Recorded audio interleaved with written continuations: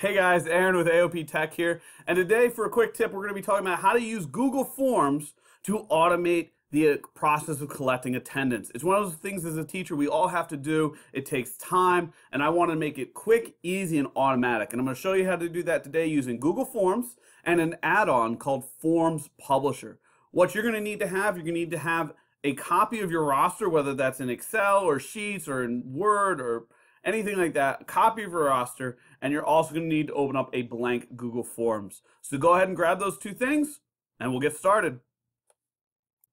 All right, so here we are in Google Forms. And what I did, I opened up a blank form. I titled it Daily Attendance. Now, for this video, I'm going to assume that you teach the same students all day.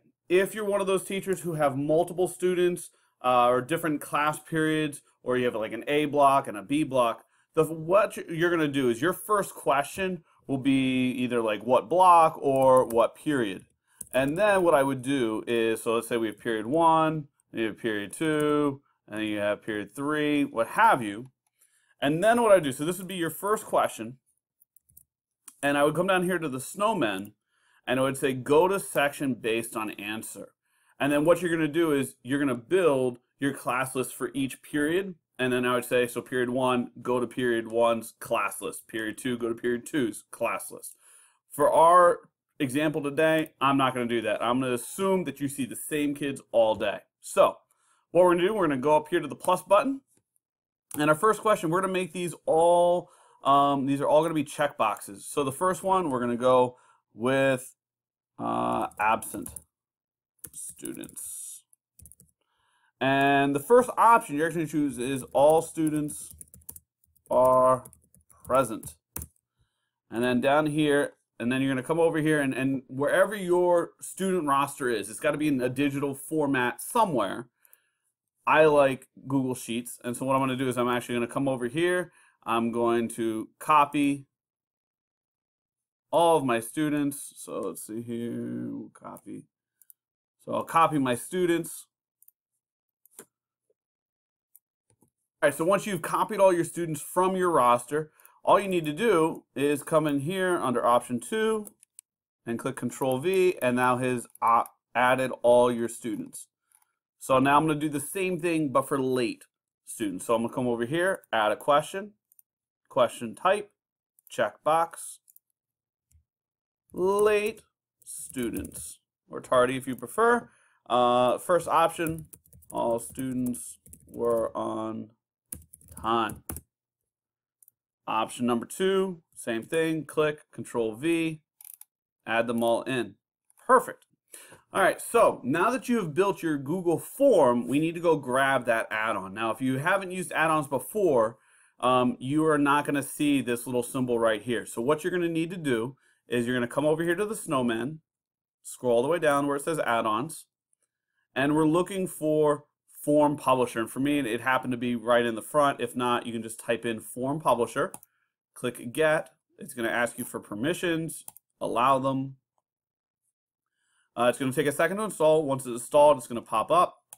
And you will now see, if you've never used add-ons before, you're going to see a new little button show up here. So the way to do this, click up on that icon, go to Form Publisher. We're going to click on Get Started. Now, Form Publisher, do you already have a template? No, we're going to create one. Template type, we're going to go with a Google Doc. And then once it has created this template, go ahead and click on it just to open it up. We're going to come back to that slide in a second. You can click Next. Do you already have a Drive folder to put all the documents created into? I'm going to say no, let's create one. What that's going to do is going to create a form in my Google Drive where all this attendance data is going to go. From this point, we can click Next. Okay, so here's how, because I want this to be automatic. I don't want to have to do anything else other than marking who's present or who is late. I want it to automatically email the results of this form to my office manager, whoever is, the front office, or if I have to send it to an admin assistant, that's who I want to send it to. So I'm going to type in their email address here. Make sure you click the add button. And then where it says edit email, we're going to click on the edit email button because this is going to open up the email that they're going to get. So under subject of email, I want to do class attendance, and I want to make sure I label the day's date. So to do that, I'm going to do the following. I'm going to hold the shift key, and it's usually the comma and the period key. We're going to use the two little carets there. So caret, caret, and we're going to go type in today, shift, close, caret, caret. And what that's going to do is we're kind of doing a mail merge. That's really what we're doing. It's going to grab and input whatever the day's date is in the subject line of your email. So now we just need to add in the body language within the email. So I will say, the following students were absent. Okay, now come back to that form template. Remember I had you open it, and we're going to copy where it says absent students. Copy that. And then we're going to paste that into our email. I'm going to say following students were tardy. Same thing. Grab that indicator, drop it in. I'm going to say thank you, Mr. Heinz. Save and close. And that's it. And now it's going to automatically send that email every time you fill out your attendance. You can click done. It'll give you an opportunity to try it. And what I would do is, where I added in that email is maybe for the first time, add in, like if you have a personal email account, try it, make sure it works, make sure the email runs as it should, and then you can go back and just change that email address to send it to the correct person. So we're going to go ahead and try it. All right, so when you're at this page, what I would do is I would recommend actually going up and bookmarking it. That way it'll be really easy for you to find it. The other option is to come over here to the settings menu, the three little snowmen, and you're going to actually click on settings.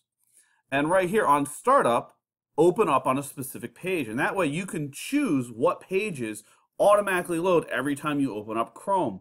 And so what I would do is I would just add, I would say, use this current page. And what it'll do is it'll open up that faster and easier for you. That way you don't have to go searching through menus looking for it. So for this one, let's see, we're going to say all students are present. And under late students, let's see here. Dwight came in late, Jim came in late, and Oscar came in late. We'll go ahead and click submit. So a couple things have happened. So because this is a Google form, I automatically am going to get a nice summary of late students. I also am going to get it's going to automatically create a spreadsheet for me. So now that I have it in a spreadsheet, well, now I can sort, I can identify. There's a lot of tools in here. I can track things. But what it also did is I'm actually going to switch over to my personal, because I typed in my personal email there. And when I open that up, here's that email, class attendance, 3/1/2017. The following students were absent, all students were present. Following students were tardy, Dwight, Jim Halpert, and Oscar Martinez. Hey guys, so thank you so much. That was all for today's AOP Tech Quick Tip. Please be sure to follow us on all of our social media accounts, Twitter, Facebook, Pinterest, and Instagram. Go to our website, aoptech.weebly.com. Feel free to send either myself or Alyssa DeVito an email or connect with us on Twitter. And if you use Google Forms or Google Forms Publisher in your classroom, tell us in the comments below. What do you like about it? How have you used it in your class? How has it saved you time? So thank you very much, and God bless.